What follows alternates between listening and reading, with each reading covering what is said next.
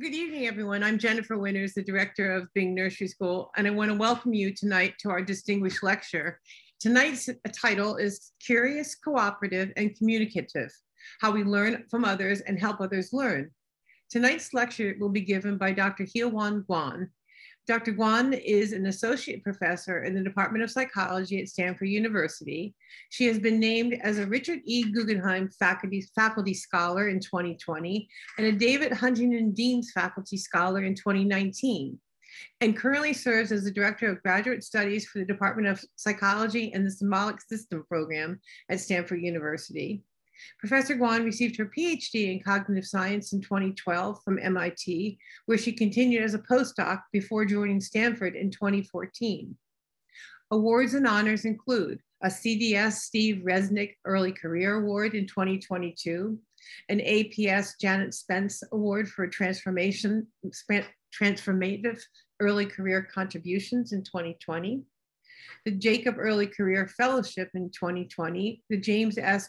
McDonald Scholarship Award for Human Cognition in 2018, and the APA Dissertation Award in 2014. The Marr Prize, the Best Student Paper in Cognitive Science Society in 2010. That's very impressive. Now, please join me in giving a warm welcome to Dr. Gweon. Thank you. Hi, thank you for the introduction, and I'll start by just sharing my screen here. Let me know if you can see it okay. And I want to make sure that I can see everyone. Let me bring this up. Give me a thumbs up if you can see the screen okay. Great, all right, I see many thumbs up, that's wonderful. Okay, so it's so great to have an opportunity to present this work, especially to this audience. I really want to thank Jennifer, Beth, and Jawa, as well as all the teachers at Bing for making this such a wonderful place, not just for children and families, but also researchers too, and also welcoming me to give this lecture today. So I'm just going to start by thinking about what does it mean for children and all of us to learn. As parents and teachers and researchers, we are all interested in how children learn about the world, but what does learning actually look like? So let's take a look at this video here. Maybe some of you have seen this video already. If you haven't, now you do. It's pretty adorable and funny. I'm happy to share the video can be found on YouTube, and it's often used as an example of a curious human learner who actively explores the world and generates new data, learns how the world works. But what is not captured in this field of view are the baby's caregivers and family members who are probably just nearby. And these are the people who created the safe environment with lots and lots of objects to explore. And if the baby were ever to put himself in danger, they would come right over, pick him up, and tell him not to do it again, right? So what does learning actually look like in our everyday lives? Let's take a look at this video over here. See this? Stop. What is it? This is a blicket. Stop. What's a blicket? See that? All right. I'm going to give you a bunch of blickets to play with while I write something down, okay? So she just saw a set of blickets that stick to the board, and then she was given a number of other things that are also called blickets, and then let's see what she does. No, thank you. No, thank you. No, thank you. Thank you. No, it's still not sticking. How do these stick? Just let me know when you're done playing. Oh, they're not sticking. That's weird. I think there's no stickiness anymore. Come on. These are not working. Maybe I can build something. Just let me know when you're done playing, okay? Well, you can. Ethan wants to help me build a tower. So what did you just see here? From less than a minute of a child's play, you find a range of remarkable behaviors that we call part of learning. Oops, I'm gonna stop this video. She observes other people and she observes events that happen in the world. She also imitates the adult and she tries to stick the block after seeing the adult sticking the block to the board. But then she's not just blindly copying. She does so because she generalized what she has seen and she expected the other blocks to stick too. And then she explores other blocks when those don't stick. And then she tries all kinds of novel interventions, all the while trying to explain what's going on. And she's communicating that to the adults too. And at some point, she generates a new goal of building a tower with the help of her brother. And all of this is happening in parallel in less than a minute. So just imagine what it means for any given child to be experiencing something like this for a lifetime. So learning does not occur in isolation. As a species, humans have evolved to be with others and evolved with others. And we've lived and survived by cooperating with others and competing with others, and also continuously developing better ways to communicate with other people. And these social demands have really shaped our brains and shaped our minds. And not just as a species, but also as individuals, we're surrounded by other people. Just from the moment we're born, we observe other people, we interact with them, and we also have created all kinds of cultural institutions to promote and facilitate social learning, from the way that we raise our children to how we scale that process up to develop like schools such as Bing Nursery School and educational systems. And importantly, we also have universities as well. And so the point here is that we learn a lot from other people. It's clearly important to learn from other people, but still we're far from understanding how the cognitive mechanisms that we have as humans are able to support these rich, complex behaviors, both as learners and as teachers. And that's what our lab is interested in studying at Stanford University. So the question that drives our research is, what makes human learning so distinctive and powerful and smart? And if part of the answer is that we learn from other people, what are the basic cognitive capacities that we share as humans that support these processes? So, well, where I want to start is thinking back to the video that we saw in the very beginning of the talk and what we know about how humans learn in a more broader sense.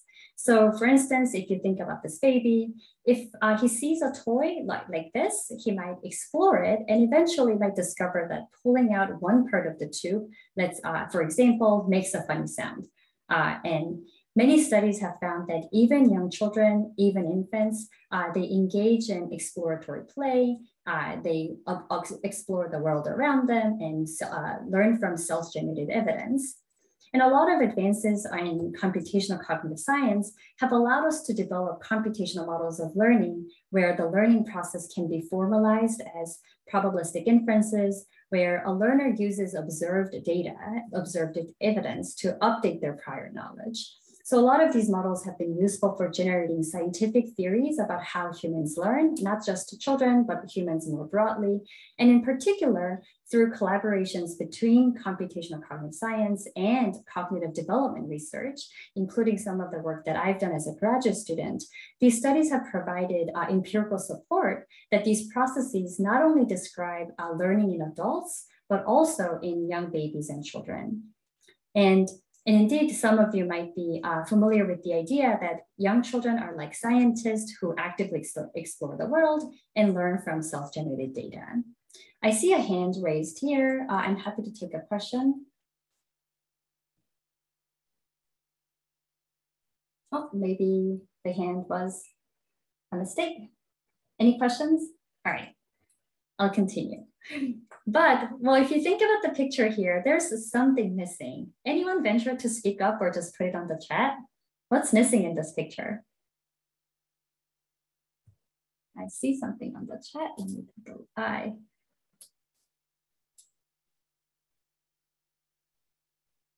The social aspect, thank you. So yes, and exactly as you said, there's something missing in the picture, which is, well, there's many other people around the baby or the child who might be able to show them things. So the idea that I have for what it means to learn from others is not just blindly copying what others do, but learning from data that's generated by other people. Because a lot of the data, everything that we observe in the world can be data, but some of the most interesting ones and the most useful ones often come from what other people do and what other people say.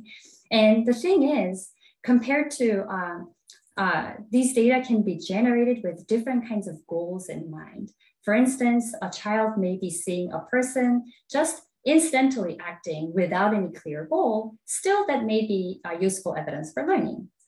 Sometimes people might be doing instrumental actions with a self-serving goal. So this green person here may be wanting to play with the toy and activate the toy without any regard to the learner here. And still, if a learner observes that, that would be useful evidence for learning. But something interesting happens when this green person here is really trying to do actions in an instructional way with a communicative goal. That is, a person wants to teach the learner how the toy works, and the person deliberately generates the data for the purpose of helping the learner learn. So when that happens, what the person does is basically what a teacher does, that a person is generating the data to convey what's maximally helpful for the learner to know. And what the learner does is not just absorbing the data, but trying to think about why the teacher is conveying what she's doing and use the data to update their beliefs accordingly. So, so the hypothesis that we're trying to convey here is that rather than blindly copying what others do or do what others say or trust what others say, human learners are learning by drawing inferences from observed data. So what do I mean by that? Let me give you an example here. So let's just think about a person, a learner here who is learning about this particular toy from another person. Here's a video. Hi. Oops. I'm going to show you my toy. This is my toy. Yeah. And there's the ball in there. Yeah. Okay, I'm going to show you how my toy works, Isaac. Watch this. Did you hear that? Yeah. That's how my toy works. I'll do it again, okay? Okay. Wow. This is such a cool toy. Isaac, I want you to play with my toy now and see if you can figure out how my toy works, okay? Can you let me know when you're done? Okay, so this person, you might have noticed that the adult describes what she knows, the fact that she knows all about the toy, and she also described what she's trying to do, that she's trying to show the child how the toy works. So she's really making it clear to the child that she's trying to teach, and the fact that she's trying to generate evidence in a way that's helpful for the child. So now let's take a look at what the child does. Okay, great.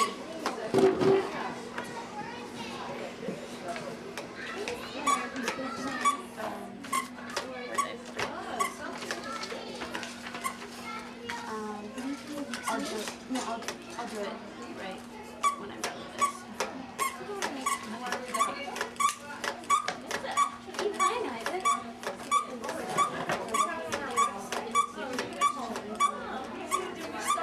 Now you might see what's going on here. The child goes on and on, even though there's many other things that the child could do with the toy. Here, the child continues to play with the demonstrated part for several minutes here. And this is what happens when the adult comes back to ask a few questions about the toy. I'm done. You're done? Okay, great. Can I ask you some questions? Sure thing. Okay. I'm very smart for a 5-year-old. Oh, I bet you are. Okay, Isaac, can you listen to this? Can you show me how to make that noise? Good job. Okay, Isaac, I have another question. Can you watch this? Do you see that? Do you see it light up? Yeah. Can you show me how to make the toy light up? Okay, that's good. So what happened here is that, of course, the child knew how to make the toy squeak because that's what he's done for the last several minutes. But when the teacher shows that there's something else that the toy can do, the child doesn't know how to do it because he never explored the toy. He didn't actually learn how the light part works. So in this study, what we have done is to show children these kinds of toys in 2 different conditions. One is the one that you saw just here. The squeaker part of the toy was demonstrated by a teacher who already knows how it works, and she demonstrated it for the child. But in fact, the toy had several other parts that were equally interesting. And the question is, how many of these the child was able to discover? And what we have found in this particular condition is that, as you have seen, of course, that was one extreme example, but the children typically focus on exploring the demonstrated part of the toy rather than exploring the other parts of the toy, resulting in not as many parts that were discovered over the course of the play. However, when children see pretty similar things, but from a person who claims to not know anything about the toy, she just found the toy and she accidentally makes the toy squeak, and then the child gets a chance to play with the toy, what we find is that children in these conditions, children are much more broadly exploring the toy and unable to, and actually find out more about what the toy does.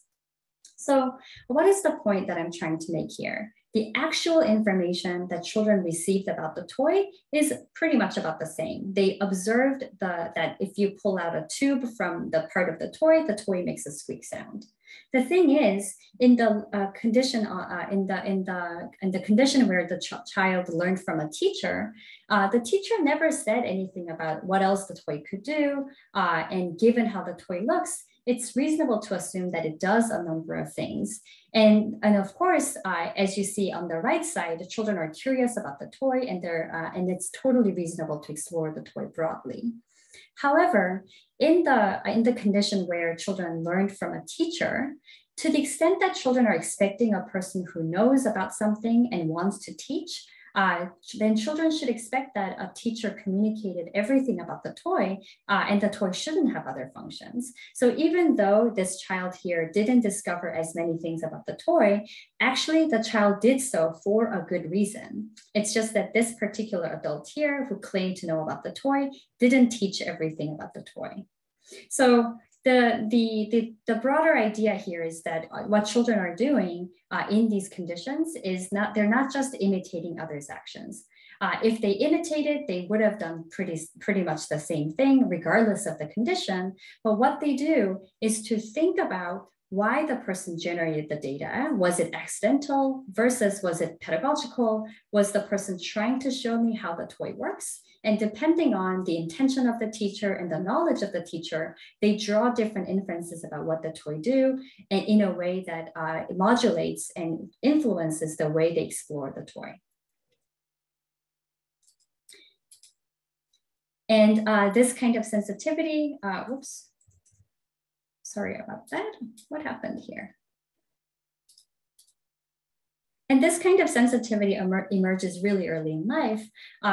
Some other studies we've done have been showing that even young infants are able to use statistical information about how the data were generated, whether a person generated data intentionally versus randomly, and they can use this to infer hidden object features. For instance, imagine someone shows you a box full of blue and yellow toys, and she casually reaches in and takes out 3 blue toys.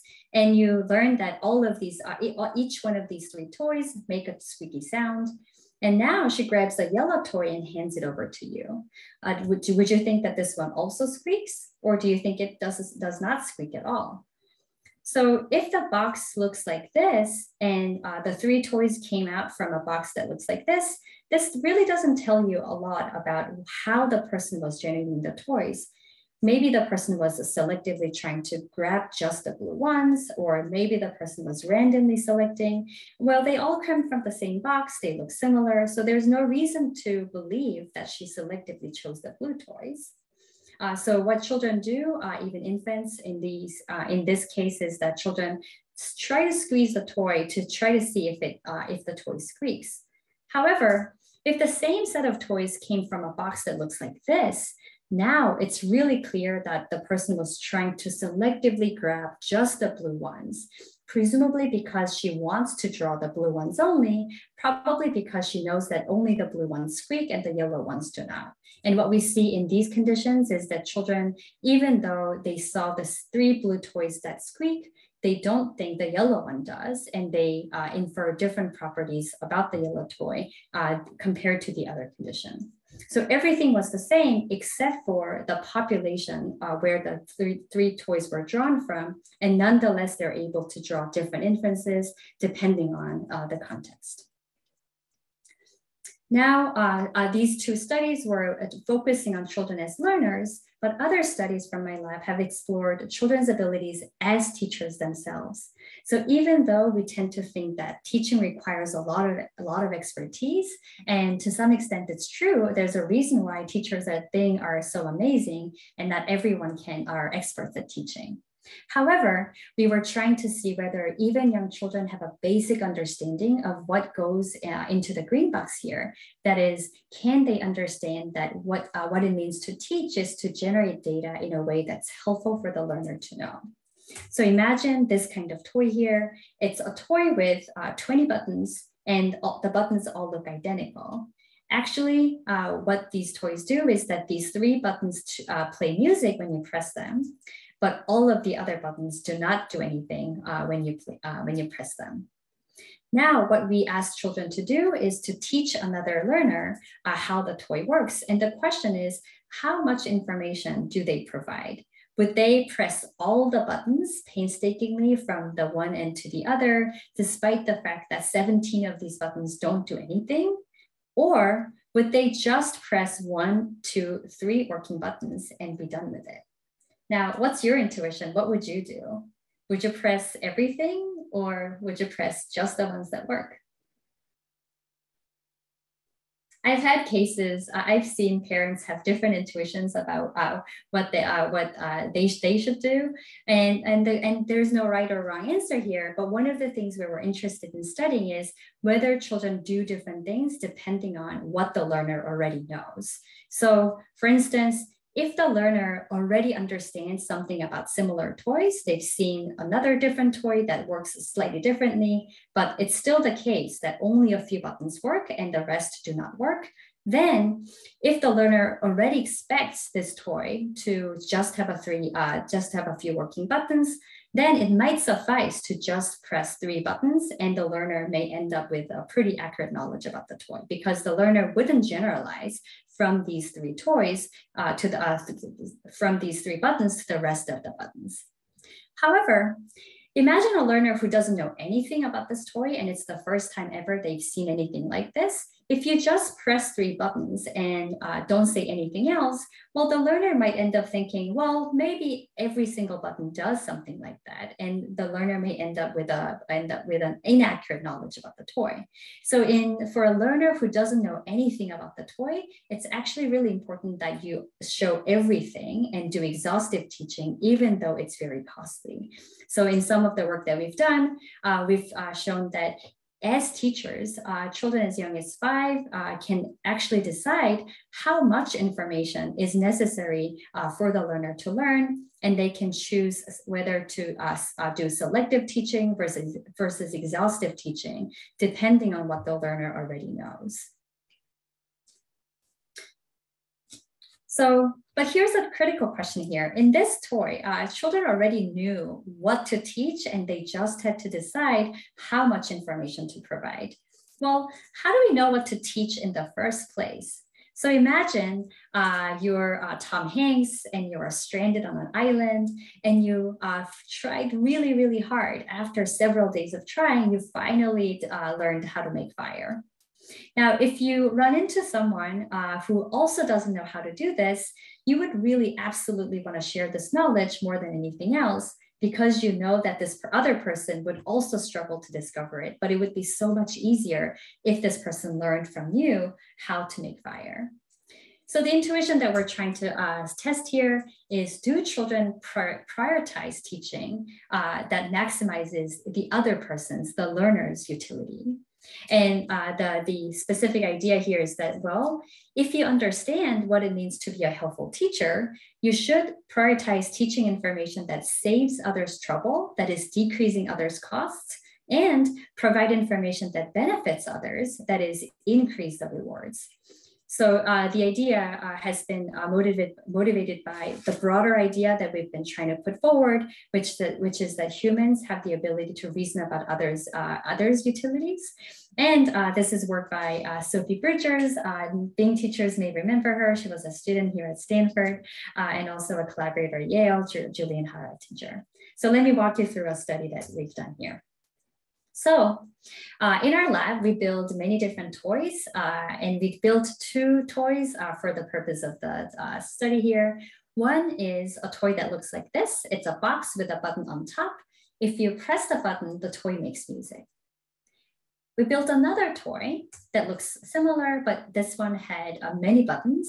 And how it works is that you have to press exactly this button and that button at the same time. If you do this, the toy lights up and spins around, which is something that children really enjoy to see. But this is pretty hard to discover because there's lots of buttons and there's many combinations. So the top toy is what we call the low reward, low cost toy, because music is fun, but not as exciting as the cool effect on the other toy. And it's pretty easy to learn. It's low cost for discovery. The other one is what we call high reward, high cost toy because it's super exciting, also pretty costly to discover how it works. Children, they themselves played with the toy and it actually takes several minutes for them to explore. What's important is that we made sure that the process of discovery is pretty dull and not very fun. So it was really a cost rather than a reward. So what we did was to present this toy to children. We let them play. We made sure that they know how to make it go after learning how each one of these toys worked so that they could demonstrate back to us how it works. Now the critical question was, we told the 2 children, all right, well, I have a friend who will play with these toys all by herself, and she doesn't know how these toys work at all. Well, but we can teach one of these toys to my friend, but we can only teach one of them. Which toy should I teach my friend? So here, what we were asking children is to make a decision to teach and let the learner explore the other toy. So here, instead of just asking whether children can make reasonable choices, we wanted to make more principled quantitative predictions about children's choices using a computational model, and we wanted to test those predictions. Now, how did we do that? Here's a simple equation for making a decision between the 2 toys based on the relative utilities of teaching one toy and letting the person explore the other one and learn that all on her own. Now, you don't have to read through the equations, but I just want you to know there's 2 parts in the equation. The green part, the first half is about the learner's expected utilities for being taught about one of these 2 toys. So what this means is that the learner will surely reap the reward at a really minimal cost because, well, the learner will get the solution and there's no reason to explore and the cost becomes pretty minimal. The other half of the equation is the learner's expected utilities for exploring the toy on her own and discovering how it works. So in this case, the learner need to expend a lot of cost, especially if the discovery cost is high. And depending on how it works out, the learner may reap the reward or not. So given these 2 ideas, you can think about whether it's best to teach the top toy versus the bottom toy. Which one would you teach? Would you teach the top one, toy X, or toy Y, the bottom one? Top or bottom? I'm seeing maybe the bottom one. Yes, that's exactly right. Assuming it's not really fun to explore, it's really much more beneficial to teach the bottom one because then the learner will surely learn how to make this great, awesome, fun toy to go without having to expend too much time. And when they get a chance to explore the top one, the learner will also be able to learn that relatively easily. Now, in addition to looking at what children do in this condition, we also gave different groups of children different pairs of toys. So in another condition, what we compared is 2 toys that were matched in the reward. They both played music, but only different in cost. And in the next set of conditions, we compare the high reward, low cost toy against a low reward, low cost toy, which was matched in terms of the cost, but just different in rewards. And in other conditions, what we did was to increase the cost of exploring one of the 2 toys. So now what I'm going to show you is the predictions of the model and as well as what children actually did. So as you can see here, in the first a pair of toys, as some of you have already told us, the model predicts that you should be teaching the bottom toy instead of the top one. And as you can see that the model prediction is increasing as the toys at the bottom are increasing in terms of their rewards. Now what I'm going to do is to show the data from children. What we did was to collect groups of children to ask them to make a choice about this decision. And here's what we, yes. Sorry, there is a question in the chat about this design. Yes, a dozen top or bottom choice depend on the probabilities. It can't be true that for low probability, the bottom is always the right choice. Yes, and I think what you might mean is the probability of the learner being able to discover the toy or not. Yes, so there's a few different parameters in the model. And what we have done is to assume a particular number here.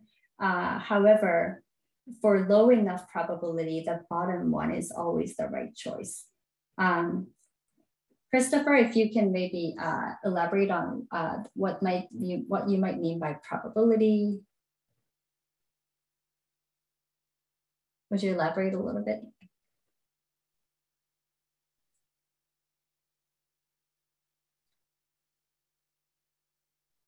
So maybe we'll come back to this question at the end.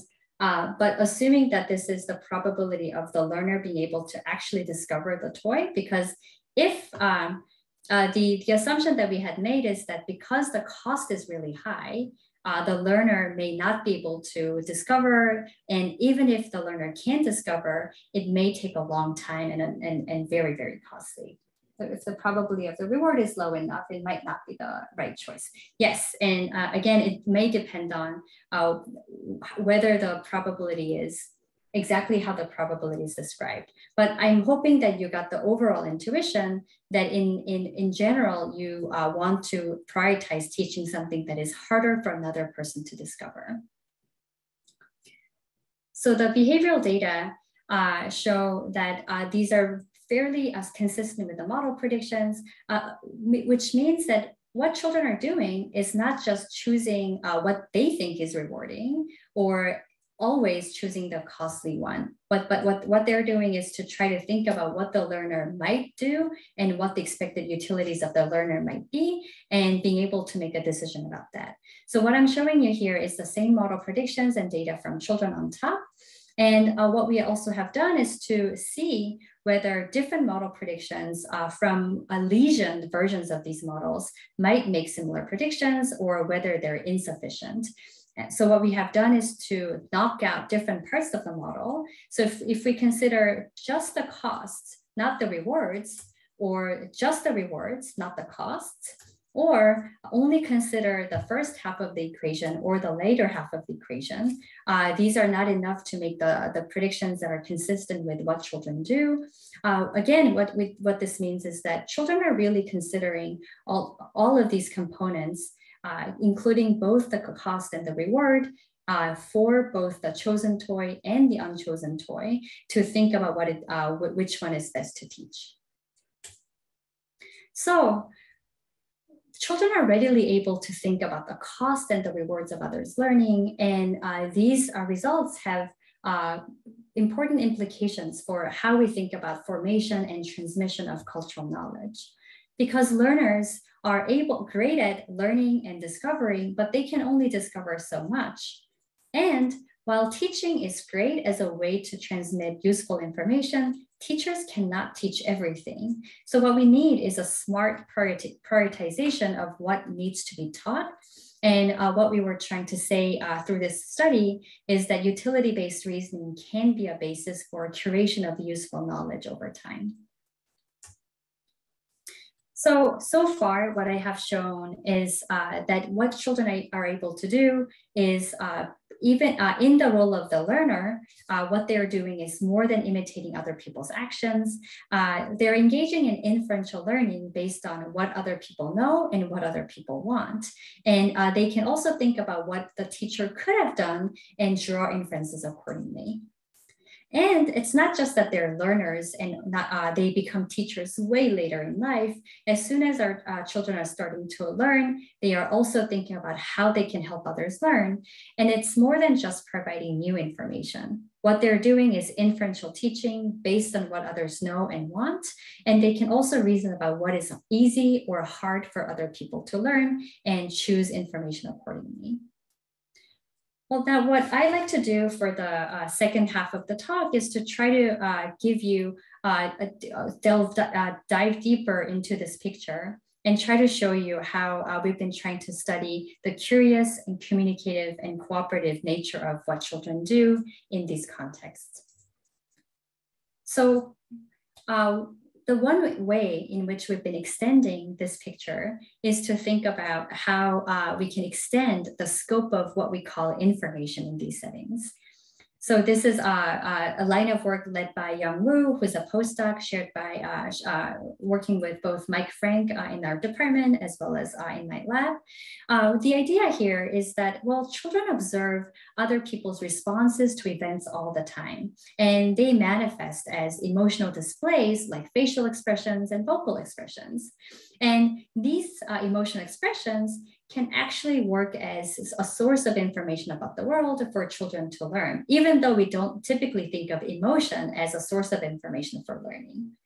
So just to give you an example here, I'm on Zoom, I have virtual background, so you can't really see what's really around me. But if I were to look to the side and say, whoa, look at that, you may think well, what's over there? What did she see? She must have seen something that made her surprised, and you might be curious to know what I saw over there. So the idea here is that children are able to use other people's emotional expressions, in this particular case, surprise, as an indication of prediction error. And it's not their prediction error, it's my prediction error. And they might be able to use it as a signal for learning. So this is a study that's been run at Bing. This is one study, and in this study, what we did is to first have the experimenter play with the child and discover this really cool function on top of the toy. There's a very clear, obvious button on top of the toy, and if you press it, the toy lights up, and it's pretty cool. And then let's see what happens. Hey Taylor, you remember that we have some paperwork to do today? Oh, you're right. I'm sorry, I forgot. Well, maybe I can finish up playing with this toy, and then I can help you with paperwork over there. Does that sound okay? Yes. Okay. All right. I think I really like this toy. I really like playing with it. That's so cool. Would you like a turn to play? Okay. When you're doing paperwork over there, you let me know when you're done playing, okay?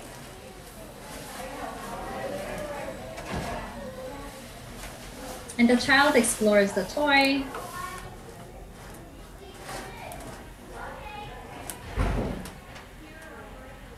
What was so cool? And the child says, what was so cool? So what you're noticing here is that the child was trying to look for the thing that the person must have found, because he knew, well, it can't be the thing that we just played together, because she was surprised, and it cannot be the thing that we just found together. So there must be something else that the toy does. So he was going all over the toy to try to figure out what it might be. So what we have done in this study is this is just one of the conditions that we call the common ground condition, because the experimenter and the child shared in their common ground a knowledge about this obvious function. So in this case, what children might infer based on her surprise is that there must be something else. And the child might explore the toy to see, to find that function. In the other case is what we call the no common ground condition. And what we did is the first part of the study was exactly the same, but remember the person who knocked on the door and was asking about the paperwork? So in this condition, this person came in and sat in front of the toy, and the original experimenter here went to do the paperwork. And then critically, this new person did exactly what this other experimenter did. She played with the toy and she was surprised. But because this person doesn't share the common ground with the child about what they had just played before, the children's inference should be that, oh, she must have seen the obvious slide that we just played with before. So there's no reason to assume that there's other things that the toy can do. So what we predicted across conditions is that children in the left condition, the common ground condition, would be more likely to explore the toy all over as opposed to playing with the obvious function that they already knew about.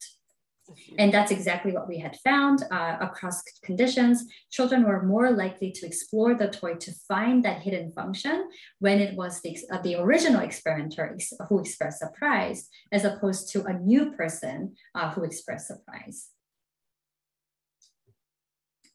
And okay. And then here's another study that is trying to show that a similar idea, but with much younger infants. So one of the studies that we have done is to show babies, these are 13 to 18-month-old babies, a display that looks like this. So this was a real life experimenter with a big box with full of red and white balls. And what she did, imagine this person takes a ball out from the box without having her eyes open. So she was closing her eyes, and then she randomly draw a ball from this kind of box. Now, if you had to guess what is inside this little box here, which ball do you think she drew? Do you think she would have drawn the red ball or the white ball?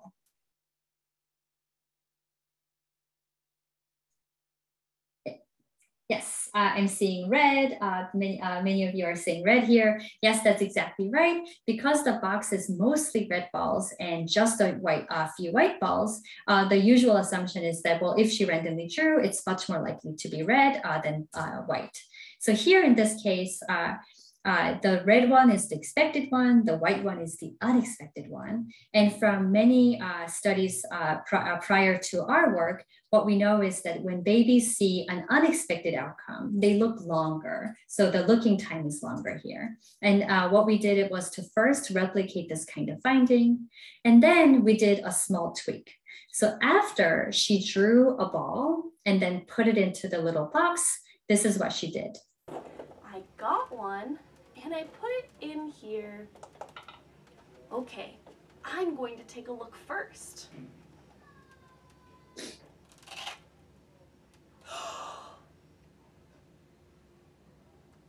Look what I got. So now, what do you think is inside the box? Do you think it's the red one, or do you think it's the white one? Yes, I'm seeing white here, and that's exactly right. What this does is, because the person peeked and was surprised at the outcome, even if you don't know what's exactly inside the box, you think that it's something that would be unexpected to the person. So what happens when you reveal the content of the box is that what was expected becomes now unexpected. What was unexpected now becomes expected. So what we were trying to see is whether infants would actually show a reversed pattern of looking time, especially when the person was expressing surprise. And that's exactly what we have found. Instead of looking longer at the unexpected outcome, which is the white ball, infants who saw the persons being surprised actually looked longer at the red ball compared to the white ball. And when the person expressed just a smiley face, neutral expression, not really surprised at all, what they did was to show the usual pattern of looking time, which is longer looking at the unexpected outcome. So we replicate the study a few times to see whether the effects are consistent. And we're excited about this finding because it shows that not just older children, but even young infants are able to use other people's emotional expressions, in this case, surprise, as a signal for learning. And what they can do is to use that as useful information to make a prediction about what they couldn't see before. So that's one way in which we can extend this picture to see whether it's not just verbal or action as information, but emotional expressions as information too. Now, here's another study that's trying to extend the picture in a different kind of way. That is, a lot of the studies that were done in so far has been focused on children's abilities to learn about the world in general. However, children are also curious about themselves. And especially curious about what other people think about the self, and they want to tell other people about it. So here, a series of studies been done by Mika Saba. Teachers might remember Mika as well. We were focusing on a set of studies to see how children are able to think about these aspects. So let's take a look at this video here. The setup was that children were going to play with yellow and green toys that you see over here. And another person, Anne, was going to observe and watch them play. So this is Anne, and you will see her walking into the room. And again, this study was also run at Bing. And you know what? I think Anne's ready to watch us play now. Hey Anne, is that you? Hi. Hi Anne. So Ethan and I were just about to play with these toys here. Oh, cool. Wow, these toys are really cool. I've never seen these toys before. I don't know anything about them. And I never seen these. We've never seen them either. Okay, so you know what, Ethan? I think we're going to play with this toy first, okay? Okay, I knew it because my favorite color is red. Because your favorite color is red? Okay. All right, are you ready to see what this toy can do? Okay. 1, 2, 3, go. It makes noise. Wow, that's really cool. A toy makes music. Okay, you know, you can try. 1, 2, 3, go. And the child cannot make the music go. Try again. Okay. 1, 2, 3, go. Where's the green one? He's looking for the green one. Oh, that's really cool. It makes music. Okay, now you can try, Ethan. 1, 2, 3. Okay, so you know what, Ethan? What? You have to push this button and this button at the exact same time. Okay? Oh yeah, I forgot. Cool. He forgot. This was the first time he's seen the toys. Later. And now Anne leaves the room just before the child finally. Yeah. Okay. One last time. 1, 2, 3. Oh, there you go. Oh, there. Finally. Cool. So this is one of the two conditions that we call the absent condition. What's critical about this study is that the child fails twice while Anne is watching. And of course, children didn't do anything wrong. We deliberately trick the child to fail the toy when they try it. And Anne leaves the room before the child succeeds. And which means is that Anne leaves the room thinking that the child cannot activate the red toy. And then the child plays with the green toy. This is what we call the unobserved toy because Anne is not inside the room the entire time, but the experience is the same. The child fails twice and then succeeds with the third time. And then we make sure that the child can successfully activate both. And then we ask children, well, Anne's going to come back into the room. Which toy do you want to show her? Do you want to show her the green toy or the red toy? And in another group of children, or in the present condition, everything was exactly the same except for the timing of Anne's departure. So the child succeeds and then Anne leaves, which means that Anne leaves the room thinking that the child can make the toy go. So so what we have shown, one thing I want to note is that, well, in both conditions, children had strong reasons to actually show the green toy instead of the red one, because that's the one that she hasn't seen.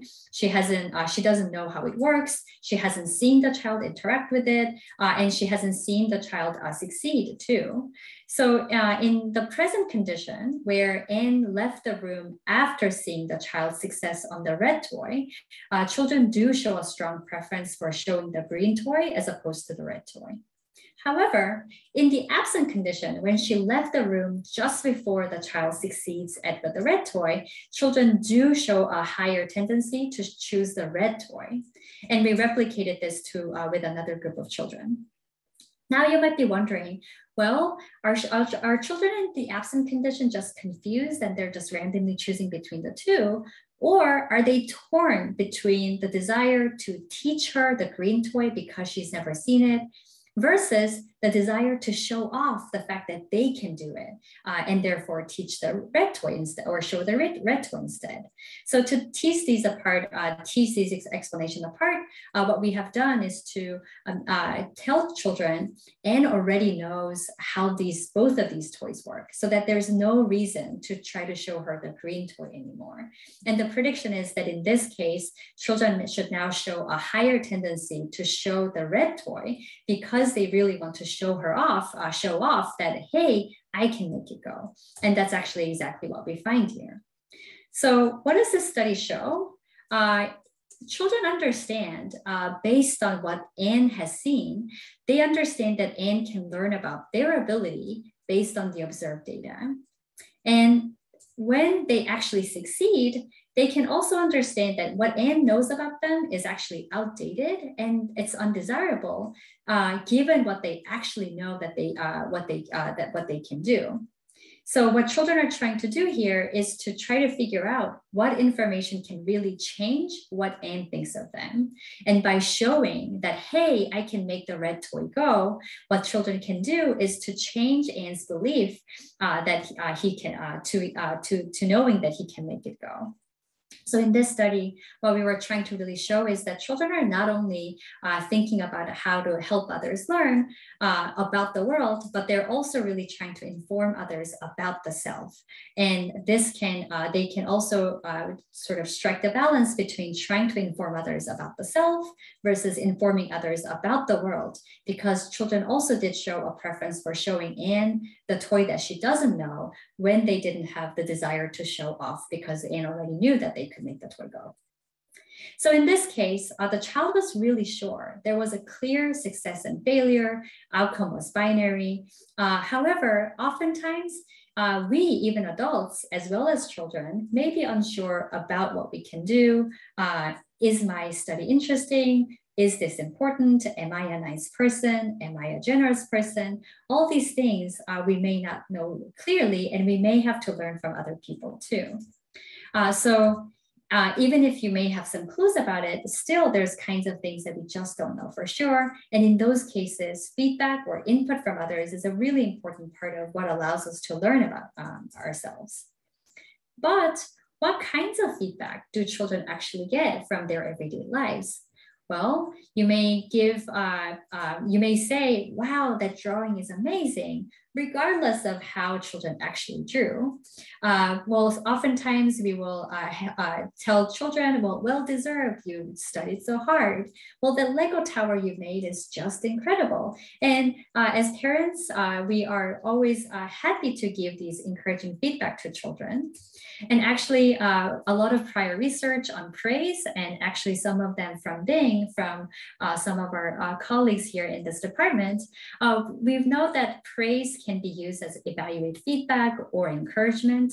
And actually, depending on whether you're praising effort versus outcome, it can enhance or weaken motivation for learning too. And in fact, more recent research is showing that inflated praise can reduce challenge-seeking behaviors. But the question is, how do we even know whether a praise is genuine or inflated? Because the same praise can mean different things depending on who's saying it to whom. So for instance, you may say, oh, Hyo, hey, that was a great talk. But I might have different ideas about what that really means, depending on whether you're a person who's always praising everything or any talk versus a person who's selectively praising only the talks that you really thought were good. So here we're really trying to ask whether children are able to infer the informativeness of praise given some minimal covariation data. So this is joint work with Mike Frank as well as Mika Saba and Emily Becker here. So what we did in this study was also run at Bing. We asked children to draw two different drawings, and we put them in separate envelopes so that children could not see the drawing anymore, but this is the drawing that they themselves have made. And then what children did is to watch a video of another child asking two teachers about their drawings. So let's take a look at this teacher here. This teacher is called the teacher Susan, and she's the one that we call the contingent or selective praise teacher. And the other teacher is named teacher Jane. She's the one that we call the overpraise teacher. But of course, children don't know this. They had to figure it out from watching this video. Let's take a look. Hi, Johnny. I'm teacher Susan. It looks like you made some tracings. Yeah, I made these, and I really want to know which ones are good. Okay, let's take a look. I'll give you a sticker if the tracing is good. Let's see. Wow, what a great tracing. Let's see about this one. This one is okay. How about this one? Wow, what a great tracing too. How about this one? This one is okay. How about this one? This is a great tracing too. Let's see. This one is okay. Thanks for showing me. So here, there were three tracings that were clearly good and three tracings that were clearly not good. And we made sure that children could tell those two kinds of drawings from each other. And here, the selective praise teacher only put stickers on the one that were clearly good, even to children's eyes.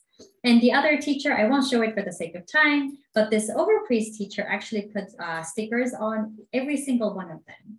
So the question now is, what we asked children after children watch these videos is a question like this.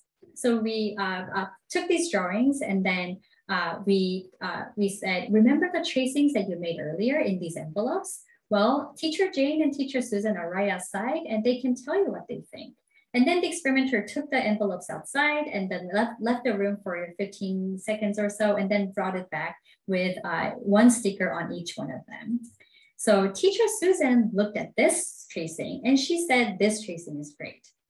And teacher Jane looked at this tracing and she said, this one is great.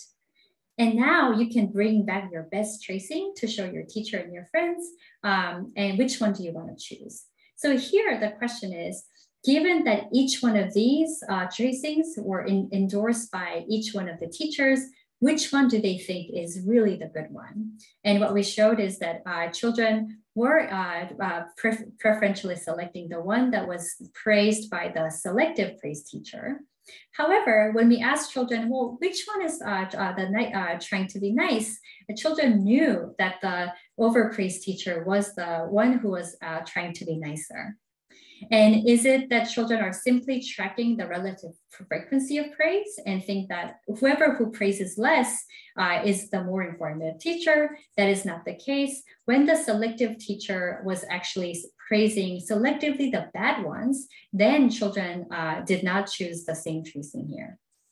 So what does this study mean?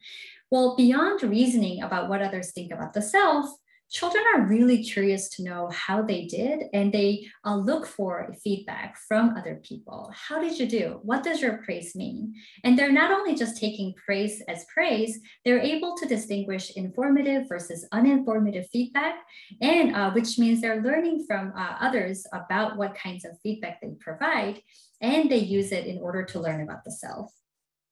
And they selectively approach different sources depending on what they want. And this is still ongoing study from our lab. I'll try to wrap up in the next just a few minutes. Another way we've been extending this picture of social learning is to extend the notion of what it means to learn from others and to help others learn. Because in terms of learning, we're not just learning about the world from others, but we can also use social information to maximize our own gain. So there's been a lot of studies with Natalia Velez, who's also a former PhD student and also run a lot of studies at Bing. We've been doing a lot of work on trying to extend the notion of what it means to learn and extending this picture to other contexts. With Sophie Birchers, you just have seen, we're also extending the notion of what it means to teach, because when children are trying to teach, I'm using scare quotes here because they're not exactly understanding what it means to act as a teacher, but they still might have a proto notion of what it means to help other people learn. So a lot of the studies that are ongoing right now is looking at how children are using their intelligence to solve other people's problems, even though it may not look like teaching specifically, they're able to help others learn. So here, just one of the studies that we're running here. Here's two identical looking toys, one working and the other is broken. And here the study is special because the parent is part of the study. This is run at our partner museum here in Palo Alto. And here's a toddler who really has to use his prior knowledge to figure out what to do. So let's take a look. Hi, Leo. Ball. Ball. I'm gonna try this toy.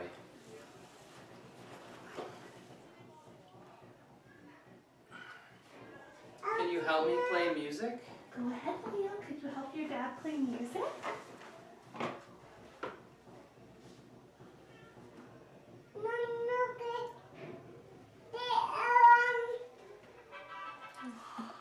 Nice job, Leo. So I won't go into the details of the study here, but the point is that this child literally just learned how these toys work, and he couldn't know which one is the working one and which one is the not working one. And he had to use his prior knowledge to figure out why his father is failing, and he had to help. And we have a few different conditions to show that what children are trying to do is to figure out why that person's failing and trying to do things, trying to show informative evidence in a way that really helps the other person learn. And we're trying to show that the power of human intelligence really comes from our ability to figure out how to use our intelligence for ourselves and for others. So what I've hoped to have convinced you is that children are neither lone scientists who are just exploring all alone, nor little imitators who are always copying what other people do. What children are doing is to actively acquire and share their knowledge in social context, and social learning, even early in life, is curious and communicative and cooperative. And a lot of the studies we're doing here is really trying to show that nature of human learning that emerges early in life. And then children are not just learning from language and others' actions, but they also can learn from emotional expressions. They're not just learning about the physical world and the social world around them, but they're also trying to learn about the inner world, about themselves. And they rely on other people to give them helpful information, while also trying to figure out who's more informative. And there's also a lot of early emerging motivation that helps the motivation to help other people lead to informative communication. Because if you didn't care about helping others learn, you wouldn't have the desire to teach or communicate in an informative way. So I want to bring you back to this child over here who was doing all these things in a span of a minute. Children are not just exploring when alone or listening to others when they learn from a teacher, but even in the most mundane parts of their daily lives, when they're just casually interacting with others around them, they're constantly learning about many aspects of the world and about people and about themselves. And I feel like parents and teachers know this already, but it's one thing to know this intuitively and another thing to study these behaviors as a discipline of scientific inquiry. And your participation is incredibly important for helping us to learn about how children think and how they grow. So as I close, many of the studies I showed you today have been conducted at Bing. It's a wonderful place. For children who are not students at Bing, we also conduct studies in other ways too. One of them is the Palo Alto Junior Museum and Zoo. It's a great place that's partnered with our lab since 2014. And also during the pandemic, we also developed ways to continue our research online using Zoom as well as other online methods so that children and families can safely participate from the comfort of their own home. So if you're interested, just let us know and reach out.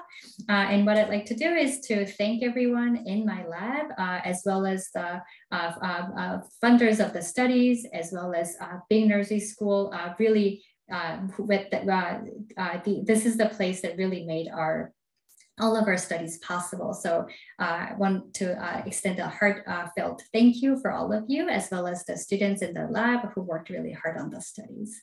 So thanks for listening on an evening time, and I'm happy to take a few questions if other people have questions that I didn't address.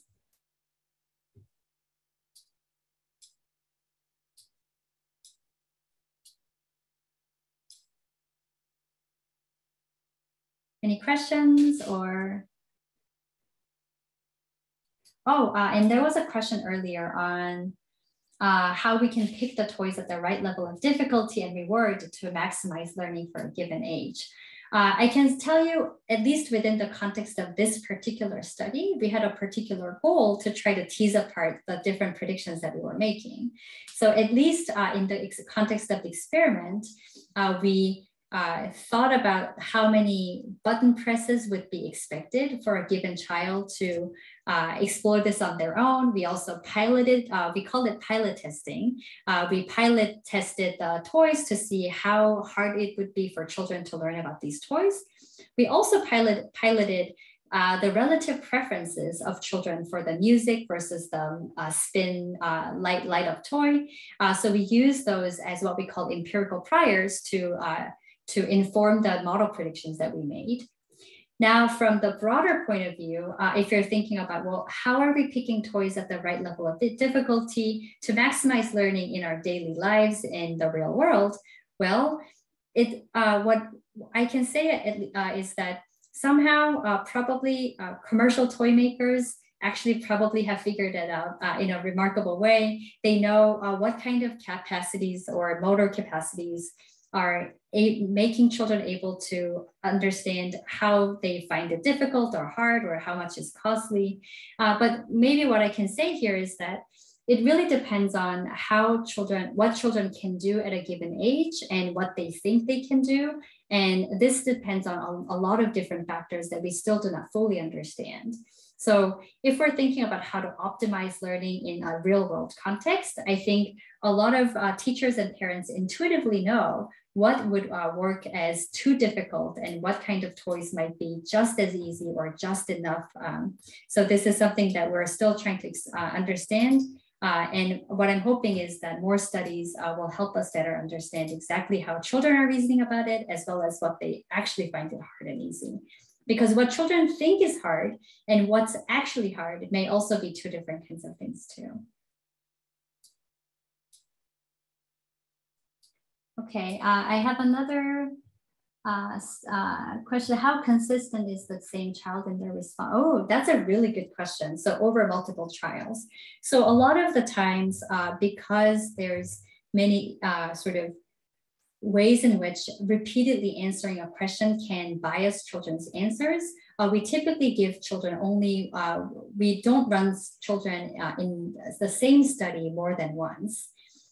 What we do know is that it actually depends on multiple different factors. One of them is children are actually pretty savvy about the pragmatic implications of being asked the same question twice or more than once.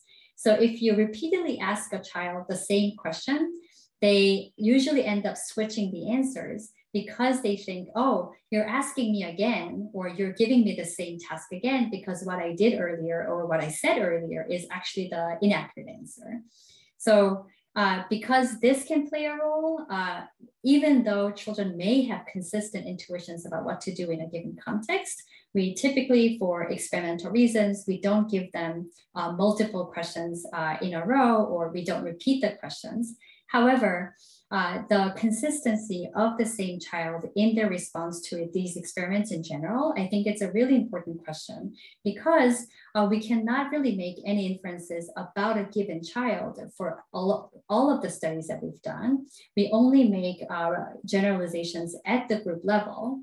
But for any parent or for any teacher who's thinking about a given child, how consistent a child's response is something that is really important.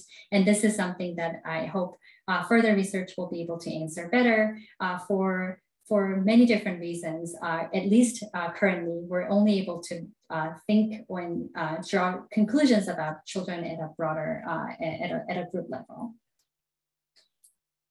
So I'm seeing, do you have book recommendations to complement these learnings? There's many really important and interesting books about how children learn.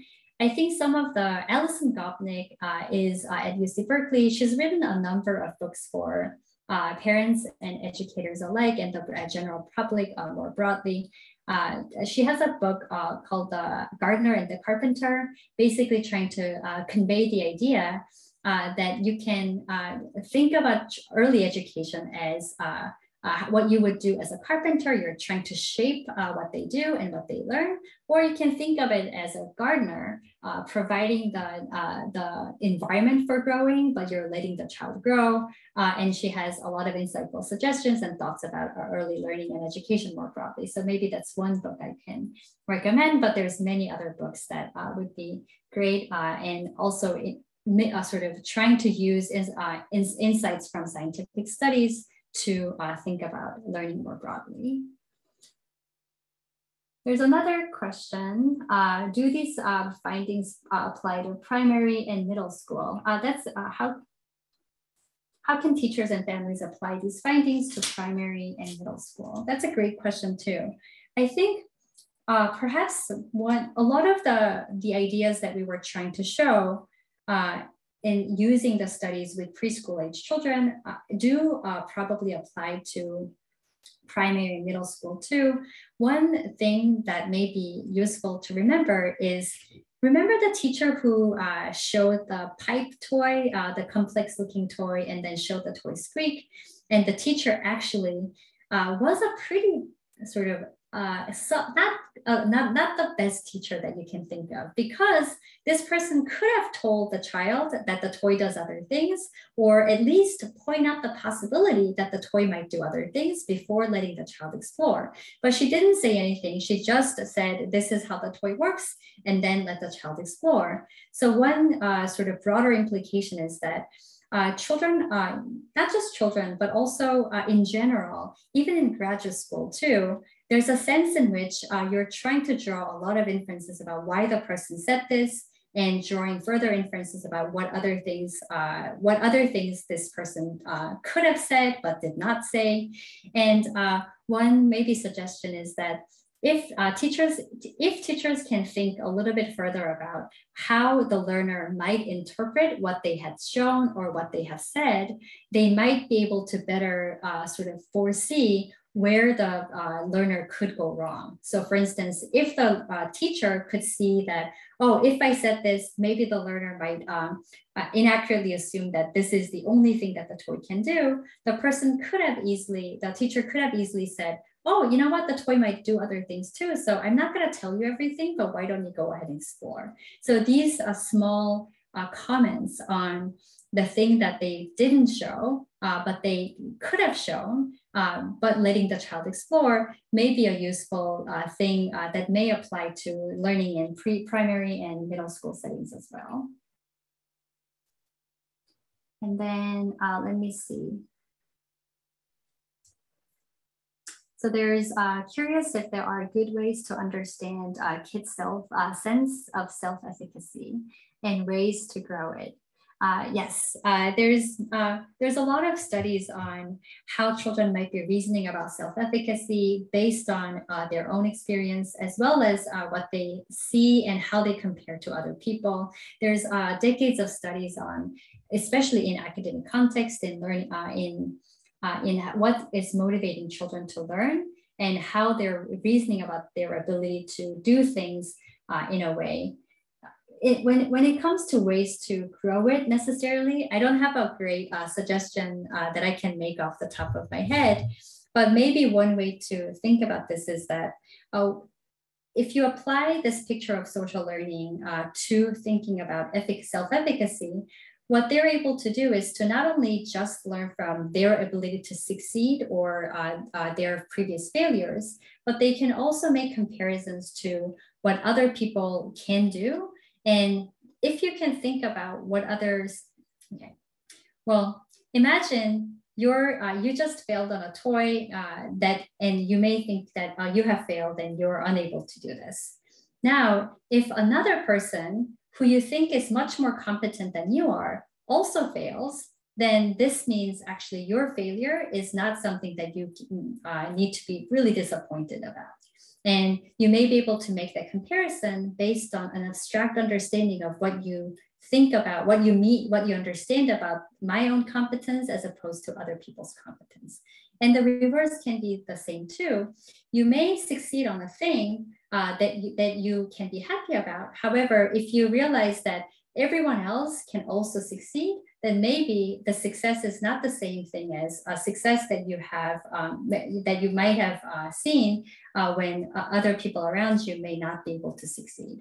So the broader implication here is that even young children are able to think and reason about not just the success and failures, not just the outcomes, but something that's like inner quality of other people, like the relative competence, and they're able to reason about these in order to interpret the meaning of success and failures. And this aspect has not been understood as much when we think about self-efficacy and how children are reasoning about these at an early life.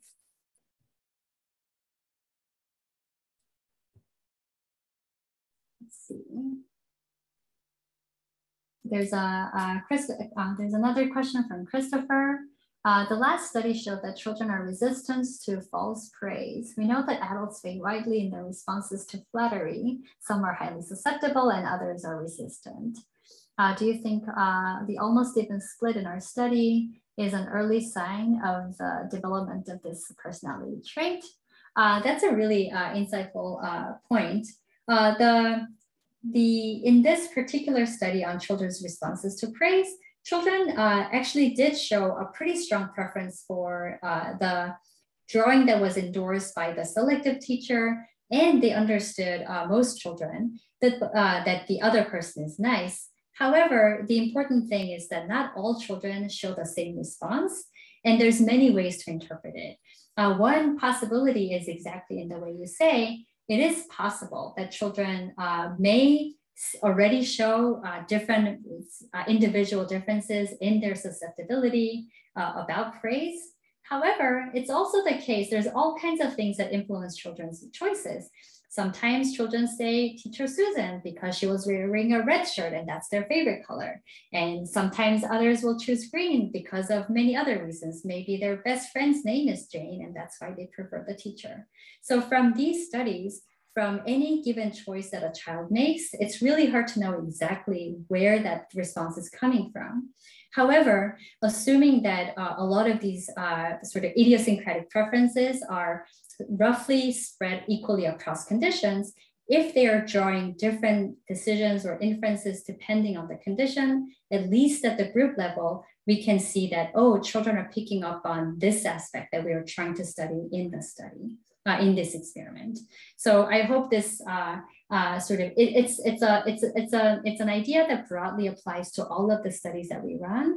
We can try to read into every single child's response in a given context. However, we just don't have enough data for any given individual child to know exactly what their responses mean. So what we're trying to do is try to think about the broader principles that we can draw from studying many children as a group. There's a lot of exciting advances in terms of thinking about how we can study individual differences in a better way. But for now, a lot of the studies I've showed you, we can't draw inferences about a given child or their given personality traits just yet. So thanks for these questions. Thank you so much, Dr. Gweon. That was a wonderful, wonderful talk, and it's inspirational, and learned so much more about your research that you're doing at Bing as well. So it was nice to have sort of that inside look into it. So I know we all enjoyed it, especially I'm all of us. I want to thank, I noticed there's a lot of new parents out there. I noticed there's a lot of current parents, and I actually noticed there's a lot of alumni parents here tonight. So there's a nice mix of people, and I'm sure everyone was very interested in your talk. I did want to say one thing before we close, is that we are just starting to open up, you know, a little bit more from the pandemic, and we're just in the process of doing tours for parents. So if you are a new parent or you're on our wait list and you'd like to come for a tour at Bing, we're just starting to open that up. So give us a call and we'll set you up on a tour. We'd love to show you the school in person and get to know you. So thank you so much, and thank you so much for your wonderful talk. Well, thank you so much for having me. It was really wonderful to hear your questions and have a chance to share the work that we do. Especially thank you for the staff at Bing and the teachers at Bing. It's a wonderful place, and I hope we will be running many other studies for years to come and learn a lot more about how children learn. Well, we're thrilled you're here, and we're thrilled that you're doing work at Bing too. So thank you so much. Thank you so much. And thanks for spending your evening with all of us. Yes, definitely. Yeah. Good night, everyone.